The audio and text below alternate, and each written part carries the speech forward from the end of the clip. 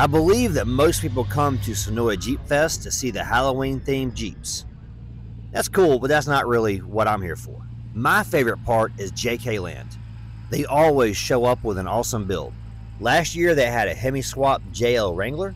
This year they have an America's Most Wanted 707 Hellcat Gladiator.